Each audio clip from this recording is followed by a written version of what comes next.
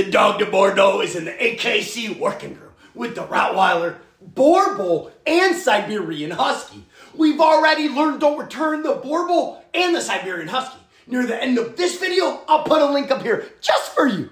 The Dogue de Bordeaux is a huge dog breed with the head to match.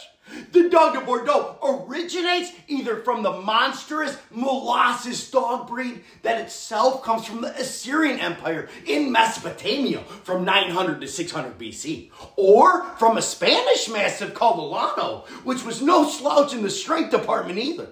Do you think the Dogue de Bordeaux came from the monstrous molasses or the Spanish Elan dog breed? Leave your answer in the comments.